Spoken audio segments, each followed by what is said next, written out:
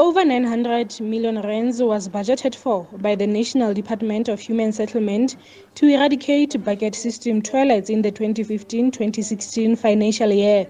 Yet, some communities still use them.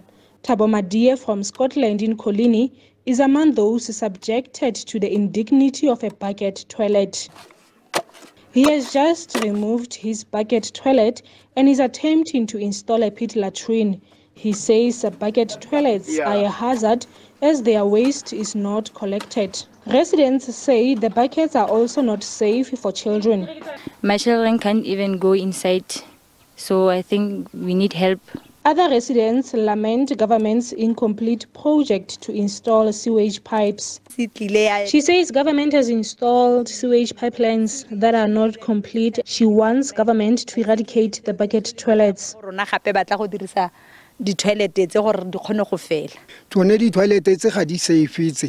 says that the toilets are not safe as there are worms that are crawling into their houses.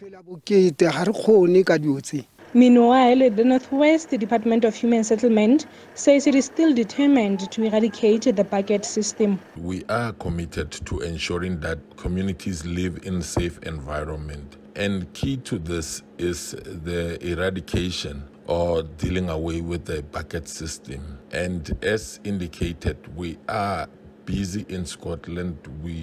There are sites that have already been serviced or been serviced with the necessary pipes and sewage systems. According to Stats SA, about 625,000 people were still using the bucket system in the Northwest in 2019.